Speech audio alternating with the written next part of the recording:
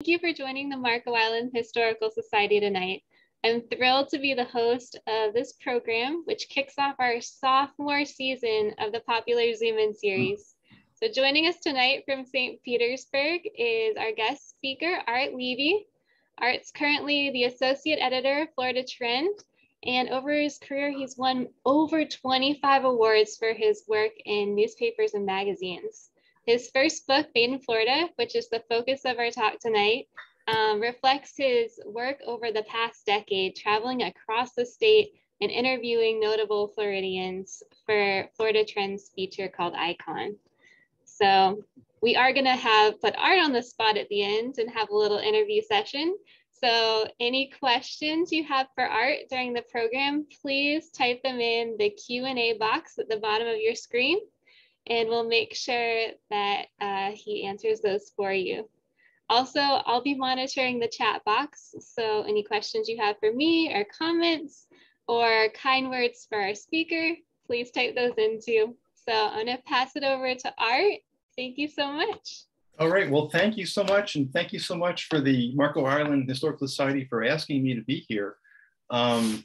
I didn't realize that people would be here from different places because I focused the people. I've interviewed over 130 people so far for this Icon feature for Florida Trend magazine. And so for tonight, I've tried to pick people that are not just have lived through a lot of history, but live near Marco Island in Southwest Florida, you know, Naples. We got somebody from Immokalee. So hopefully everyone finds this of interest. I'll tell you first quickly who I am. I've been a journalist since, believe it or not, 1984. I've worked for newspapers and Florida Trend for about a little bit more than a decade. The early part of my career, I did a lot of hard news reporting for newspapers, and that eventually evolved into writing feature stories, which evolved into what I do now, which is essentially travel the state, interviewing, we call them icons. They're just basically prominent people who've been successful. Some you might know, a lot of them you don't. They're just really good at what they do, and so we feature them. Like it was said, the book is on display. It's called Made in Florida, and that was published in 2019. Now, the Icon feature works a little differently than a typical profile because it's told entirely in the words of the interviewee. So essentially, I speak to the people for 2 or 3 hours sometimes, ask them a bunch of questions, and I transcribe their answers. And hopefully those answers are arranged in a way that help tell their story. And in doing so, kind of tell a story of Florida too. So that's what I'll be reading today. I have, I settled on about 14 people, and I'll be reading their quotes. And I'll get started. The first one is named Louise Gopher, who's I like to start with this person because she's lived a lot of Florida history. And so I traveled to the Lake Okeechobee area and met her. And she was wonderful. It was actually the Brighton Seminole Indian Reservation. And we spoke in about 2014, which is about 2 years before she died. And here's how it starts out. I was born in an orange grove because that's where my parents were working at the time. So that's where they established their camp. I was born in a chickie. Sometimes we would live in a trailer or some other structure. I must have been almost finished with school before I actually moved into a house with all the comforts. Indoor bathrooms, indoor showers, running water. When I was a kid, I only spoke my native language, Creek. No English. I guess my father knew a little to get by at work, and my mother probably did too. But I didn't learn English until I started going to school. I was the first female member of the Seminole tribe to earn a bachelor's degree. I lived in Fort Pierce, and a junior college had been built, Indian River Community College, and I finished 2 years there and then went to Florida Atlantic University. After a while, people kept saying, she's been going to school forever. but I knew the education was helping me. Growing up, we lived in camps near Fort Pierce with a lot of other families living nearby. My parents did agricultural work. It seemed like every evening there was a big bonfire or campfire, and we sat around, and that's when you listen to the stories and legends and learn the history. The mascot thing has been a big issue for some teens, but I don't mind FSU's mascot. The outfits and everything are correct. There's nothing cartoonish or ugly. I think FSU understands our history. We have two dialects in the Seminole tribe. It's like having two languages. One is the Creek language and the other is Miccosukee. I speak Creek. The languages are so different, a lot of people who understand one can't understand the other. My grandfather, DeSoto Tiger, he was killed when my mother was 2 weeks old.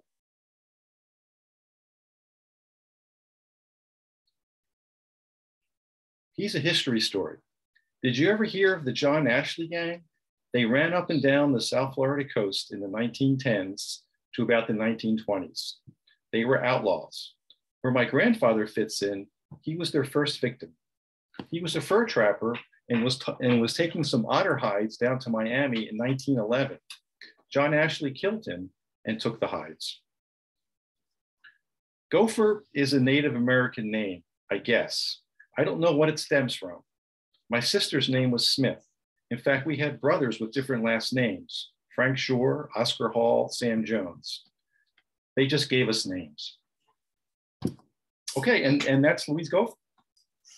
And the next person is Patrick Smith, who I hope many of you know from his book, A Land Remembered.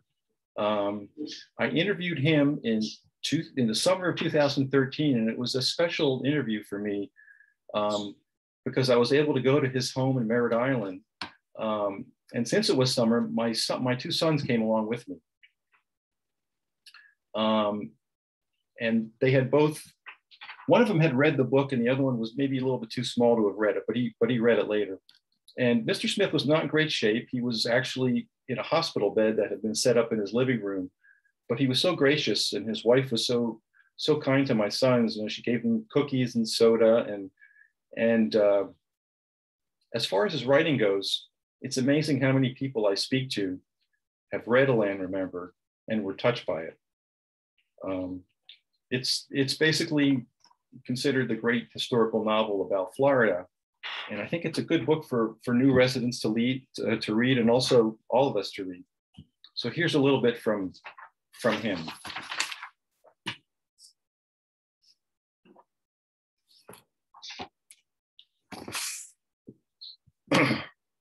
Marjorie Kinnan Rawlings. I wrote my master's thesis in college on her. She was a tremendous writer, but her novels usually covered 1 year and that's it. I wrote A Land Remembered because I wanted to try to picture life here in Florida over a long period of time. I don't think anyone else had attempted a novel that covered more than 100 years of Florida. I was what was called a moonlight writer. That's some guy who works all day and then works at night. It was a hard way to write. You give up a lot. You have to have the urge. His other job was he sort of worked for the community college near where he lived. If I could get out of this bed, I'd like to write a novel about the Indian River Lagoon. It's a waterway that they say is dying. If it would actually die, it would affect not just the wildlife, not just the fish, but everyone. This is a little line about when he worked someplace else in Mississippi. I met James Meredith a long time ago. I was working for the University of Mississippi in public relations, and he was the first Black student. I escorted him to class for the 2 or 3 weeks until things settled down. It was an unusual time, I'll say that. My main duty was just to keep the reporters from following him, trying to interview him or go into the classroom. There were a lot of unpleasant things that happened, and I just prefer not to dwell on them or even try to remember them. I went down through the Big Cypress Swamp one time and saw all these little chickie huts. It's very unusual to see people living that way. I had an idea I wanted to write something set down there close to the Everglades. So I was just looking around, and that turned into my novel, Forever Island. You know, he's actually written like 3 or 4 other novels besides A Land Remembered. In the pioneer days, family was everything. Nothing mattered but family. Everybody wanted to do their part of the work. It's not that way anymore. That's one of the things that young people who have read A Land Remembered question me about. Why does everybody have to die? They don't ever want anyone to die, but people do die, especially in pioneer Florida. Buddy Epson was a big fan of A Land Remembered. That's the actor who was in the Beverly Hillbillies. Buddy Epson was a big fan of A Land Remembered. We talked by telephone about it several times. And then one day he just flew here from California, landed in Orlando, rented a car and drove over here.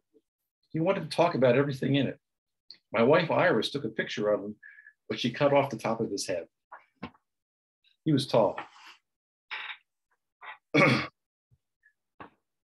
Researching the book, I had to read about a dozen books, I guess, about specific things that happened in Florida, like that great freeze of 1895.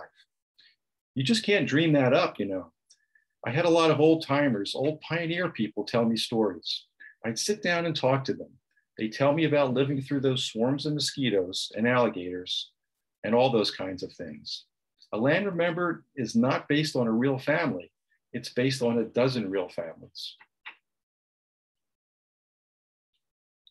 This quote just shows how seriously he took his research. An article in the Miami Herald got me interested in migrant workers. They had arrested one of these independent contractors for enslaving people, and no one would testify against him in court. When I was researching Angel City, the novel I wrote about a migrant family, I went down to Homestead and posed as a migrant and lived in the camps. I picked tomatoes and squash and all that stuff. I had to know what it was like. All right.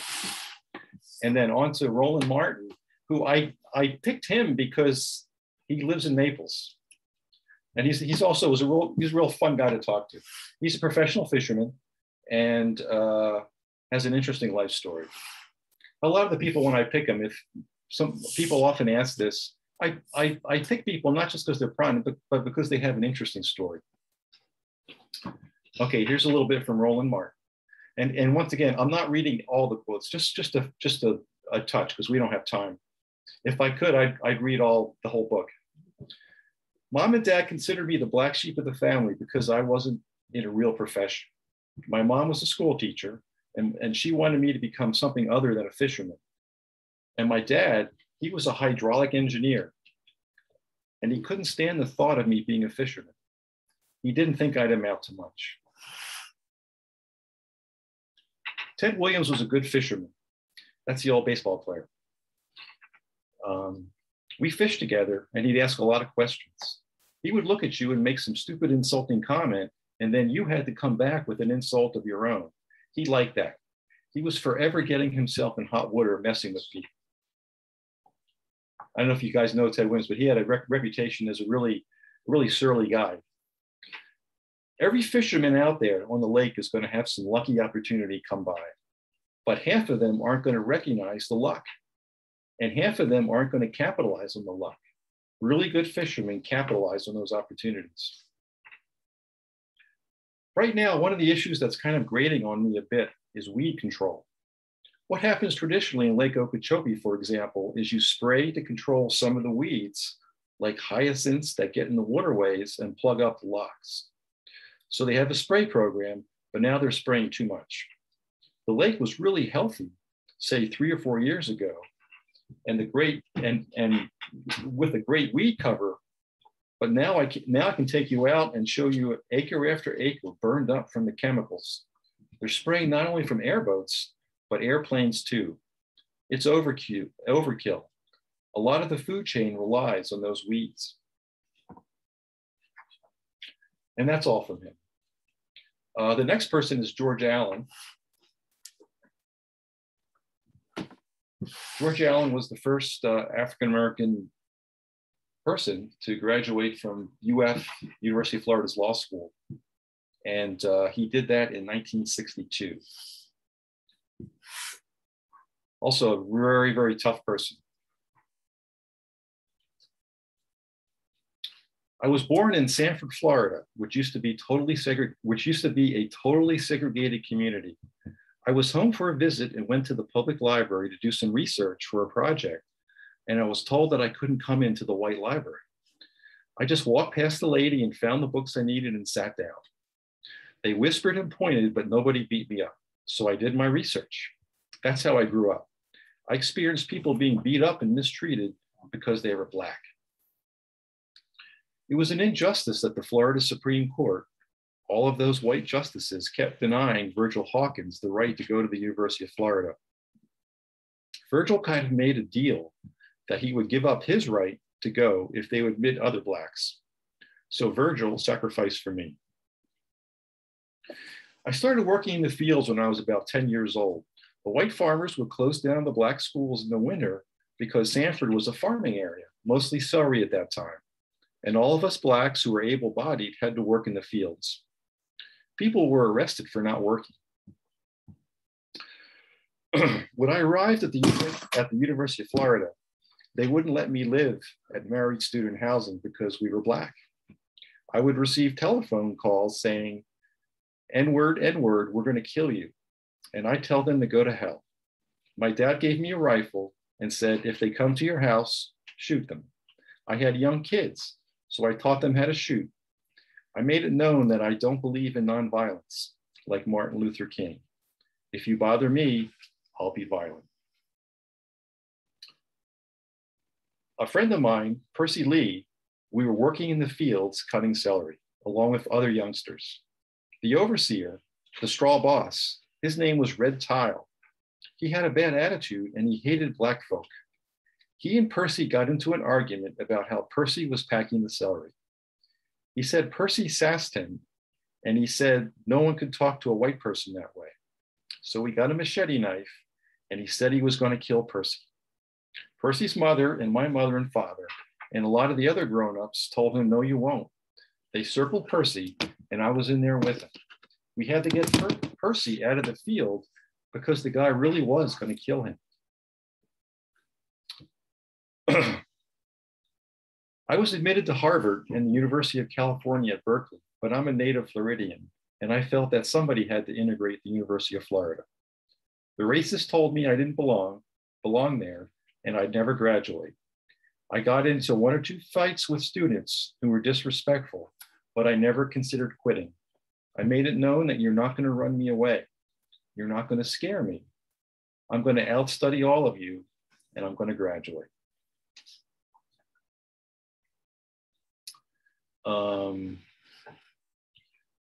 This final quote's a reference to another historical event that happened in Florida way back when. In Groveland, Florida, my wife and I built a log cabin. The sheriff who used to be up there, Willis McCall, he was a really racist guy who was involved in that Groveland case. He killed a prisoner and shot another one in the back. Anyway, that was the county where I built the log cabin. And my dad told me I was crazy and tried to talk me out of it. But I said, hey, they don't do anything like that now. It's better now. And later, they burned my cabin. And the sad part was they knew who burned it and never arrested anybody. That was the late 1980s, early 1990s. All right. Now on to Joanne Morgan.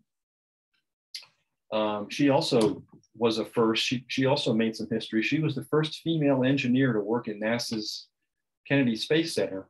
And during the Apollo 11 launch, she was the only woman working in what was then called the firing room. That's that room where everyone's sitting at their computers and they're doing stuff. I've interviewed actually several astronauts, including Edgar Mitchell, who was one of the first Apollo astronauts, and he was really interesting. He talked about how he felt the presence of aliens when he was in space. But I think Joanne Morgan might be my favorite space person that I interviewed. Let me get a little bit from her. This kind of tells you where she is coming from, even as a child. My favorite birthday present as a child was a chemistry set. The Apollo 11 launch was the first launch that I stayed in the fire room all the way through liftoff. I had moments where I felt like a goldfish in a bowl, even though I was surrounded by people. It was 500 men and me. In the fire room during an Apollo launch, we were on television all the time. And that television could be viewed in Houston or California or Washington or wherever. And so I did get obscene phone calls at my console, and some other weird things happened because not every man who was there thought I deserved to be there or should be there because I was a woman.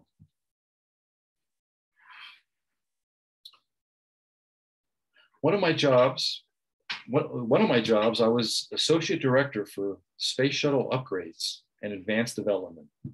The shuttles had been built and designed for either 20 years or 100 missions. Well, the 20 years was ending, but they hadn't gotten near 100 missions. But the technology was old and the shuttles needed upgrades. They were like teenagers with bad skin who needed a brain transplant. All right. The next person is Mike Owen, who I picked because he works for many years at the Fakahatchee Strand State Preserve. And he's actually not in the book, so I'm just going to read this off of the paper. But this is a really great place that's just not too far away from you guys. Now, Fakahatchee is a swampland, a forested swamp, and it's also best known for being a place where you can see the rare ghost orchid. Owens calls it America's Amazon. All right. You don't want to fall on a cypress knee. Those knees, some of them are sharp. You can get speared if you land the wrong way. Probably the most dangerous thing in the swamp is not an animal, not an alligator or a cottonmouth. It's a cypress knee. Back when I was a student at St. Pete Junior College, I saw the book, A Guide to Camping in Nature by Gerald Owen Grow. And his description in that book of Fakahatchee was just really special. I figured, well, I've got to see this place. When I finally did, it was August 1985, long before I went to work there, and the mosquitoes were just crazy. I only lasted maybe 5 minutes running the path before the boardwalk started, and then I might have made it 100 yards down the boardwalk before I just was covered in mosquitoes. I was 25 and I was pretty tough, but the mosquitoes made me feel like a wimp, so I ran back. But I wasn't completely intimidated. The fact that I couldn't see it that first time only strengthened my resolve to return. The ghost orchid is my favorite orchid because it's the ultimate underdog. It's Cinderella. For 51 weeks, it's a bunch of roots on a tree.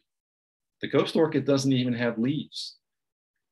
She's just cleaning and doing all the work for 51 weeks, but like Cinderella, when the ghost orchid finally blooms for just 7 to 10 days, it steals the ball. Nothing else comes close. In 2006, I met a woman by the name of Donna on a swamp walk that I was leading. It was exactly 2 years to the day that my first wife and I decided to split up. What really intrigued me about Donna was her eye for spotting orchids. I'm on this swamp walk and I had just shown the group a ghost orchid. I only show one ghost orchid per group. I knew there was another ghost orchid nearby, and I didn't want to show that one to the group. And Donna spotted it. Nobody ever finds ghost orchids on their first trip in the swamp. Your first time, you're just overwhelmed. Everything's just green, and it's an Amazon jungle in there. And most people are just trying to take it all in and not fall in the water, but not Donna. Eventually, we decided to get married and to have the ceremony in the swamp under the orchid that Donna found. Her orchid held the record for blooms. It bloomed in 2006 and every year after that until 2013, when it had a bud and it was going to bloom again. Not long before the wedding, which was June 2013, the orchid was poached, scraped off the tree. So we ended up getting married at the orchid I showed the group that first day.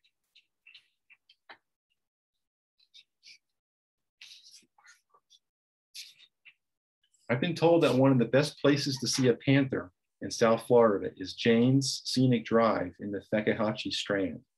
I've seen 23 panthers in my 25 years here. Fakahatchee is a Native American term that means either muddy water or crooked river or pulsing river. Another one is hunter's paradise.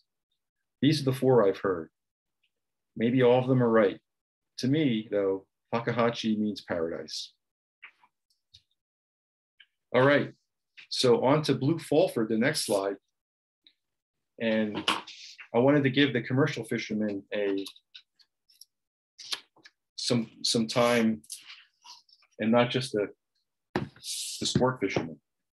I talked to Blue Fulford in 2012, about 3 years before he died. I think he's a historical figure because he's so prominent in Florida's commercial fishing industry. He was based out of Cortez and is one of our state's greatest, or was one of our state's greatest commercial fishermen. All right. The fishing got kind of slack in the 1950s, in the late 1950s. And I went to work for a construction company for about 6 months. I got tired of that real quick. The only thing wrong with it, it wasn't fishing. I helped start the Organized Fishermen of Florida in 1967. And so I'd have to go up to Tallahassee and talk to the politicians about the laws they wanted to pass and all the areas they wanted to close off to commercial fishing. It was extremely frustrating. I was a greenhorn and didn't know the procedures and terminology they used. I didn't know what they were talking about. At a Natural Resources Committee meeting up there, they asked me a question and I couldn't answer it. W.D. Childers was the chairman. After the meeting, I was sitting there feeling dumb. And Bob Graham, who was on the committee, came over and kneeled down in front of my chair and talked to me. He told me he would help me. All of the cartilage is gone from my shoulders. It's extremely painful. All the cartilage is gone out of my knee. I lost one leg, which doesn't hurt much sometimes. Phantom pain is what they call it. It's all from a lifetime of fishing. I lost my leg in 1987, September 14th, and I went right back to fishing in a month. Somebody visited me in the hospital from the state, wanted to know if I wanted any state help. And I said, no, I don't want any state help. I'm going back fishing. Here's the story about how he lost his leg. I'd come down from the bridge. It wasn't my job to be where I was. I don't know what I was doing down there. I was standing by the tom weight, a 600-pound weight. I turned it loose, and there she went on her way down, 600 pounds, and everything was fine. And then I moved over, and the rope took a loop around my leg and jerked me up. I was hanging spread eagle. It had just about cut my leg off, cut everything except for the Achilles tendon. My son came down and was asking if he should cut me down. And I said, yeah, I guess. He took his pocket knife and sliced the tendon. And that was a start to another phase of my life.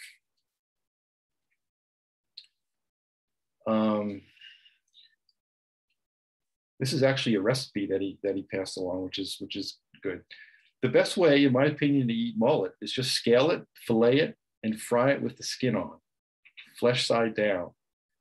Turn it when it's almost done, and get that cornmeal crust where it's crunchy. That's good.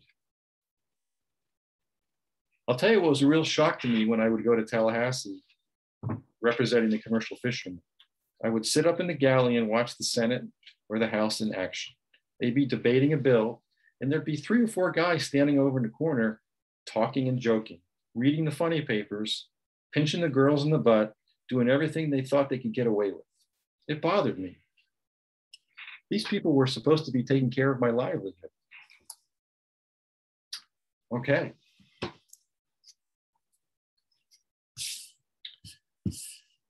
Greg Asbed.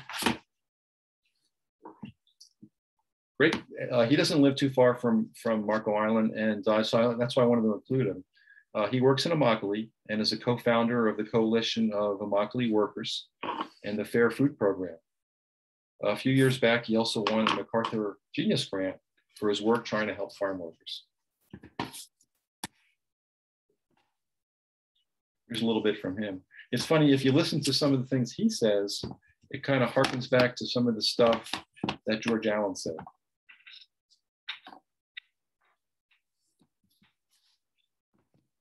In the early 1990s, when we first got here, the conditions in Immokalee were pretty shocking. You would see people getting beaten up out here in the parking lot on payday, and it was because they complained about their pay being short, or they complained about not getting paid at all. We realized that these conditions were not put here on 2 rock tablets, thus shall it always be.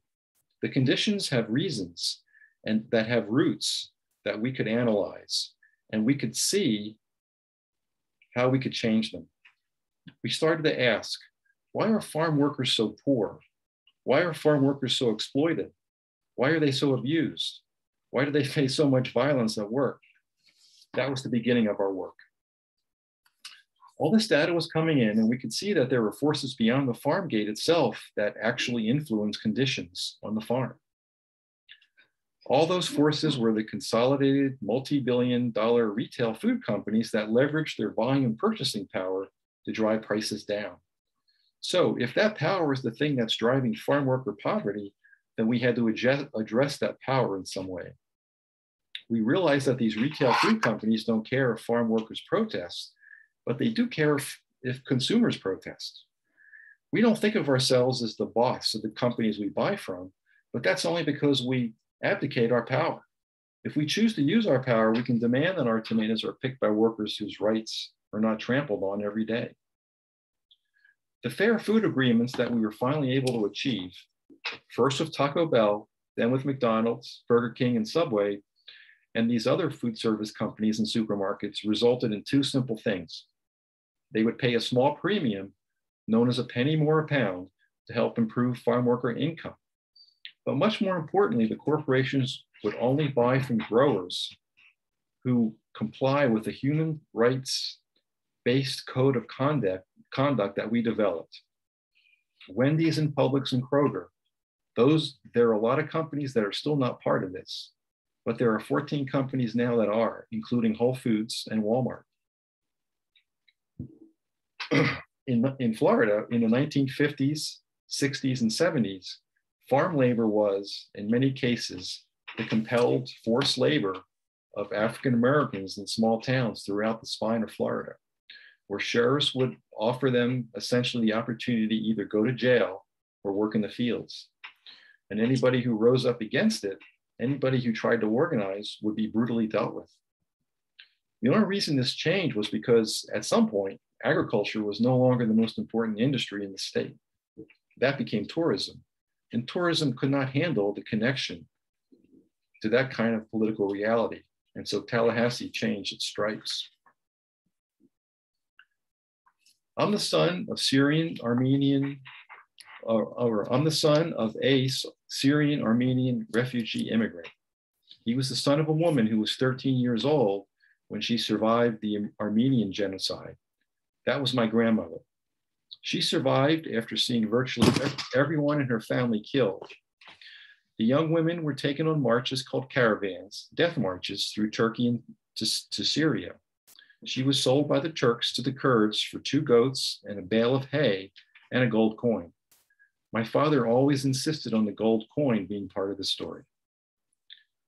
And his last quote makes reference to what George Allen said about the Groveland situation. Have you read Devil in the Grove, which was a book about that? You should. It should be required reading for all Florida high school students and for all Floridians. It talks about Florida, not the one we know today, but the roots of what we are today.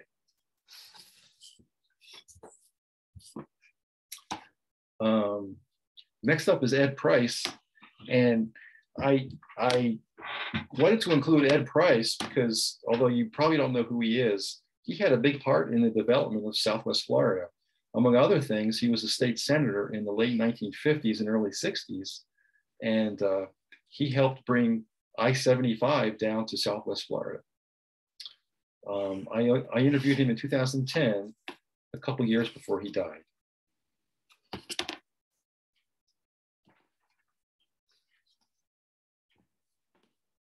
Running for public office today is totally different. In my day, television was no big deal. You go door to door and meet people. You give speeches on the back of a flatbed truck in some parking lot somewhere, and all the people would sit in their cars and honk the horn if they liked you. One thing I've always been against is the power that lobbyists have over our legislators. When I served, it was the time of the pork chop legislators. They were rural, very conservative, mainly from North Florida. The pork choppers had a blood oath that they would vote for any bill that another pork chopper put in, period. There were just enough of us, they called us the lamb choppers, to uphold Governor Collins' vetoes of some of their legislation. People thought the pork choppers were a bunch of bad people. They were not. They were basically representing what they thought was best for their people. While I didn't agree with a lot of them, it wasn't like we couldn't do business. We joined hands and formed a coalition, for example, to build junior colleges throughout the state of Florida. We might fight each other on the floor, but afterward, we can go out to dinner.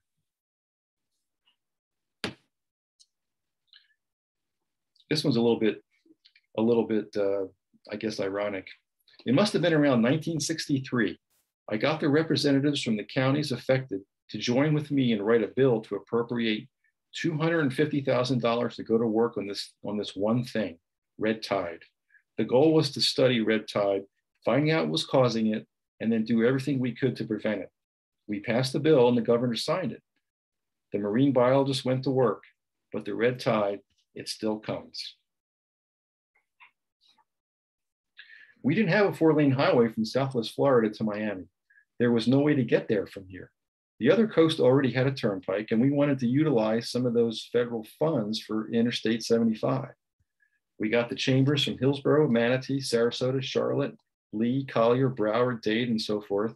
And we got the legislative delegation, and we got the press all working together. And we never stopped working until that road got built. All right.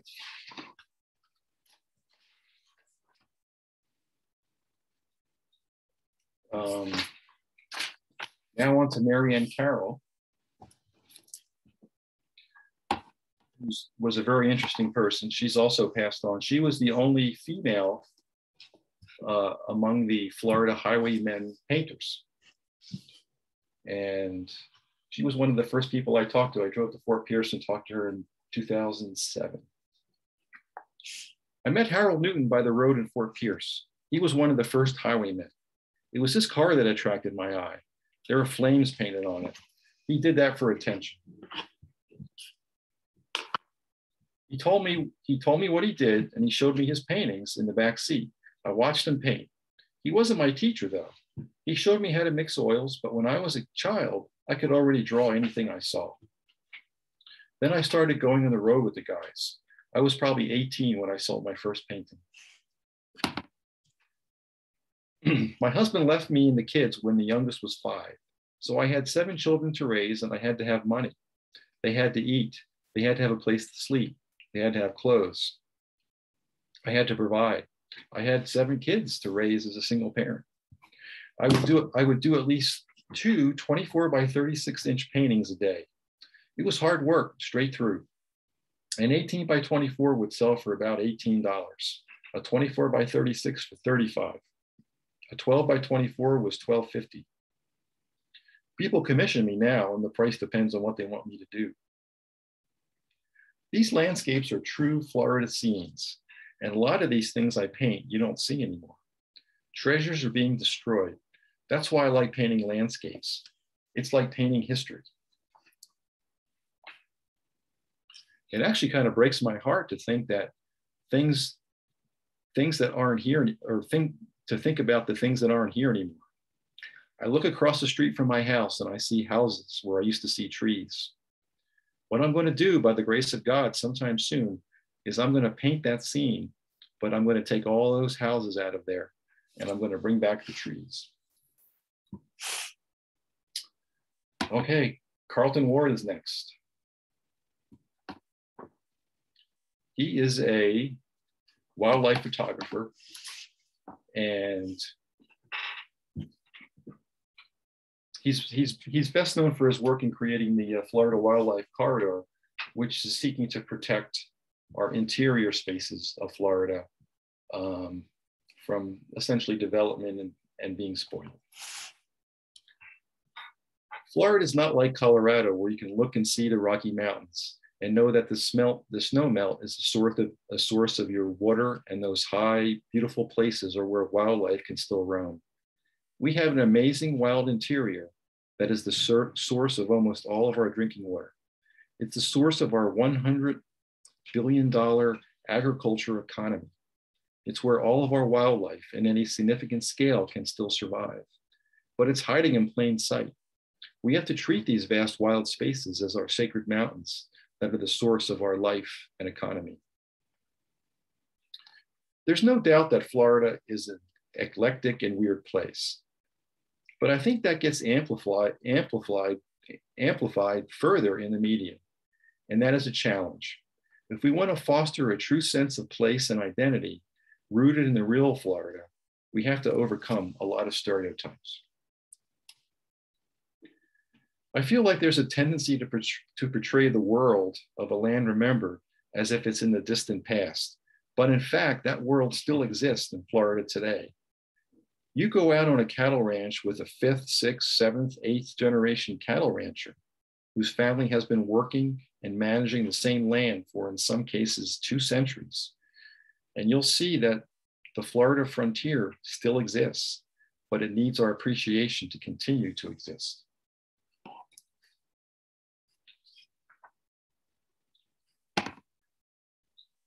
I have such awe and respect for the people who every morning before dawn saddle up their horses and coil up their lariats and whips and ride out to work the herds. They are almost like knights out there because of their commitment and connection to the land. They ensure that those lands still serve as habitats for wildlife and remain the watersheds that we all benefit from downstream. Those cowboys and ranchers are heroes to me and for what they're doing for our state. The Florida Wildlife Corridor project is a life's work. I hope to spend the foreseeable future of my career on this, telling the stories of the corridor. I want to be able to, in 30 years, take my daughter to revisit some of the places we visited on our expeditions and have those places still be there.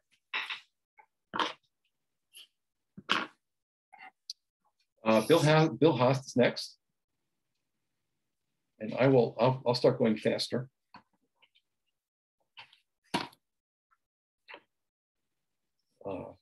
It took me about a year of phone calls and emails to finally get Bill Haast to talk to me. He was 97 when we met where he lived in Punta Gorda, although he was best known for running the Miami Serpentarium. He was a very serious researcher, but he's best known for as a snake handler and running that attraction. 4 years ago, I got bit by a Malaysian pit viper, and that was the end of my right index finger. The bone just dissolved. Most of my fingers were pretty bad anyway from all the bites, but when that finger went, that was the end. I couldn't trust my hands anymore. I tried to hold snakes after that, but I couldn't. The FDA always poo-pooed it, but I think snake venom has the potential to cure disease. Multiple sclerosis, it would put on hold. Arthritis, polio, this is my unfinished business. I've been bit more than 170 times and maybe almost died 20 or 25 times. I don't count the little bites.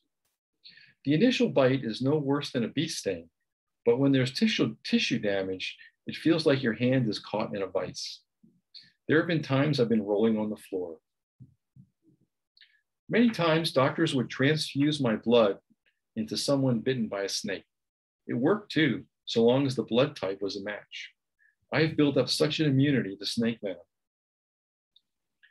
Occasionally, my wife would give me a shot of snake venom, just a little bit. It burns when it goes in.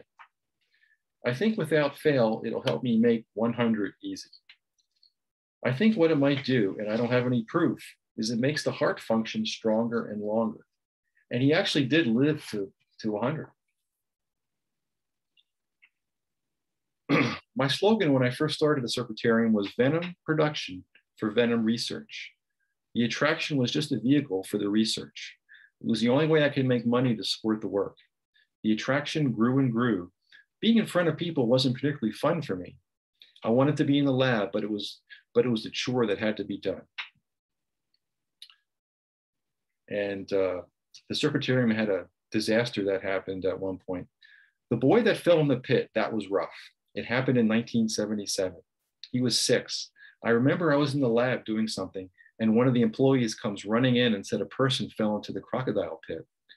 I remember running. I jumped over the wall and on the crocodile's head. He was partially submerged. I was expecting him to let go, but he didn't. He backed up in the water and took the child with him. I was up all night. What shall I do? What shall I do? I debated with myself. The crocodile only did what he knew to do. What should I do? I shot him and buried him in the pit next to a monument. That was the time I considered closing the Serpentarium. All right. Next up is Bud Adams, who is an old rancher who was also passed on. Somebody else like Carlton Ward, who really has a lot of respect for the land. He also has a lot of history behind him too. My father's father was an orphan of the Civil War. Raised up under Reconstruction, he was never taught to read or write and never learned to sign his name, but he became chairman of the Walton County School Board. He sent my father to the University of Florida. All the other boys, he'd give them 40 acres and a mule and start them farming. But my father didn't want that. My father studied law and became the first University of Florida graduate to serve in the Florida Supreme Court.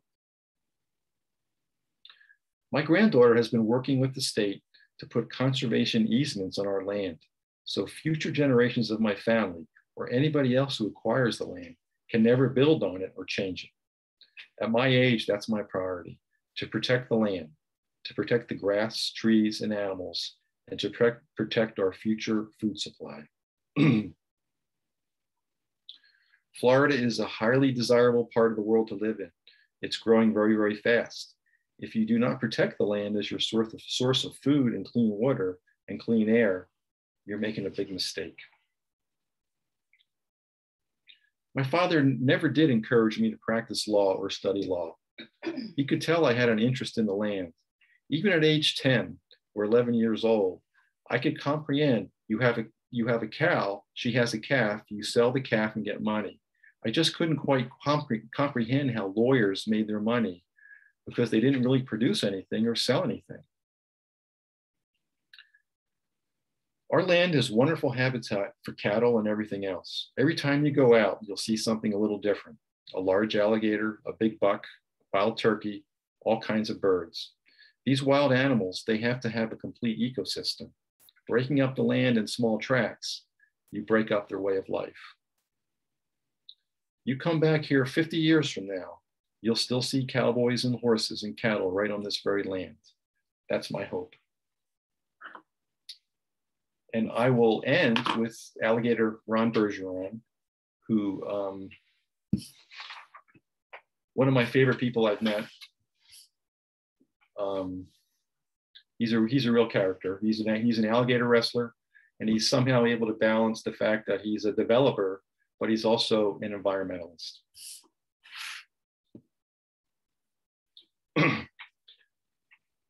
Here's a little bit from Ron. Yes, I wrestle alligators. It's a Florida cultural thing, sort of like running with the bulls in Spain or fighting bulls in Mexico. That's because years ago, people ate alligators. So they would wrestle them, tie them up, and keep them. They didn't have refrigeration, so when they were ready to eat them, they'd eat them. That's how the culture started. I actually lived in a house trailer until I was 41 years old, and I was a multimillionaire at 25. Success was never about what it would buy me. Success is about achieving. Florida had cattle many decades, probably 80 years before the West did. In the 1500s, when the Spaniards landed on the west coast of Florida, some of their horses and cattle got loose, entered into the Everglades, and acclimated to the environment and multiplied by millions. So Florida had America's first cow, first horse, and first cowboy.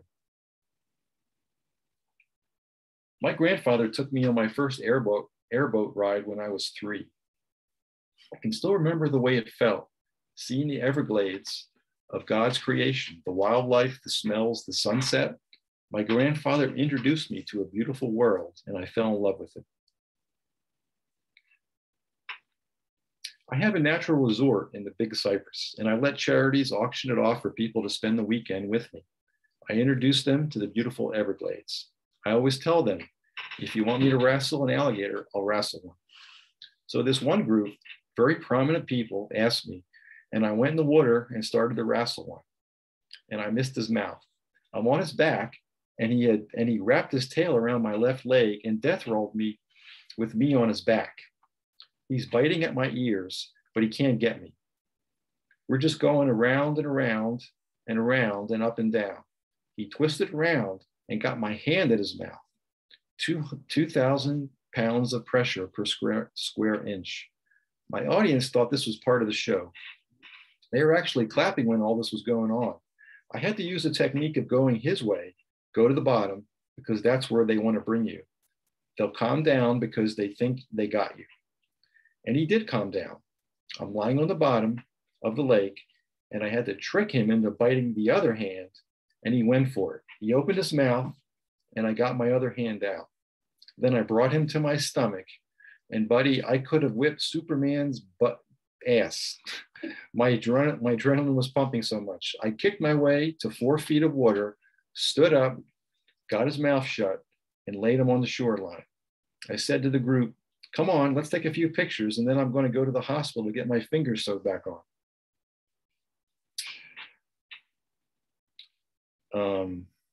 My family on my mother's side entered Florida in the 1840s. So let's see, great, then a grandmother, mother, and me. I'm a 5th generation Floridian, and I have children, grandchildren, and great-grandchildren. So that's 8 generations of Floridians in my family. I'll end with this one. This kind of shows how things have changed. I went to Davie Elementary School, the oldest school in Broward County. It was built in 1917. You know how when things happen now, they lock the school down? Well, we had a panther sighting, and I'll never forget this. I was in the 1st grade, and they didn't lock the school down. They let us go outside and look for the panther. So that's it. And it's always hard to get me to stop reading these and not reading all the quotes. But thanks for bearing with me, and I'm happy to answer any questions that anybody has. Great. If anyone has any questions, make sure to add them in the Q&A box or in chat. While you're typing, I had a question. Okay. Who was your first interview? My first one for the icon feature was in Ybor City in Tampa. It was Freddie Pacheco, who was he was the fight doctor who worked with Muhammad Ali, and he was Muhammad Ali's ringside doctor for many years. And Freddie Pacheco was great. He's not just a doctor, but he was an artist, a writer. He was a really interesting guy. In fact, the book is divided up into categories of people, and he's the only one that's listed as all the above.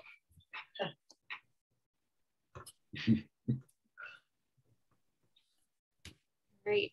Anyone else have any questions? If not, I have one more. Okay. So what's the secret to a great interview?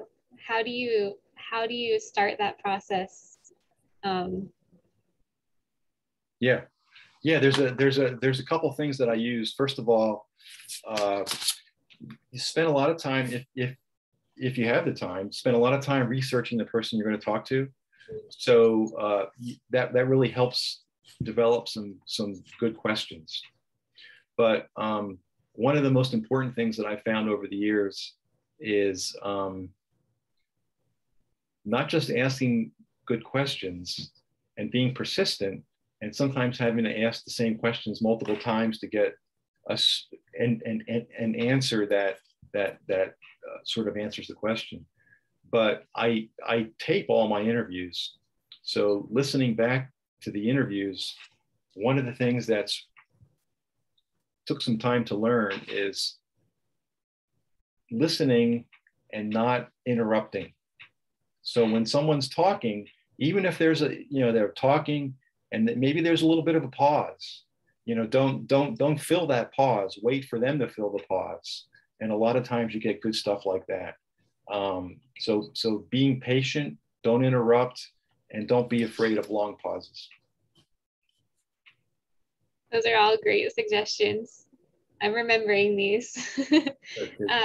We have a question from Sylvia, okay. And she wants to know if there's a common thread besides Florida that runs through all the interviews. Yeah, not really. Although a lot of them talk about hard work, and when we talk about current events, that's always part of the interview. Their thoughts about what's going on in Florida these days. A great deal of them talk about the environment, especially their concerns over water and preserving, our environment. A lot of people do that. A lot of people say bad things about Tallahassee, about politics in our state. But probably most of them are hardworking people. So that becomes a theme too of hard work. And we have a question from Pamela. I'm not sure if you'll be able to answer it. Okay. But if not, Pamela, I can probably find out the answer for you. Okay. Are there ghost orchids in the Naples Botanical Gardens? I don't think so. I think they're so rare. In fact, that book, The Orchid Thief, was written about people, who go into the Strand and poach them.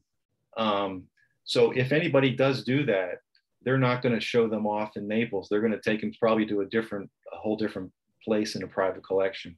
So, but yeah, we should ask the Naples Garden, which is I've been there. It's a fantastic garden. But I do not think they have a ghost orchid there. Great. Your next book is on public gardens, right? That's right. Yeah, I'm working on a book now about Florida's public gardens.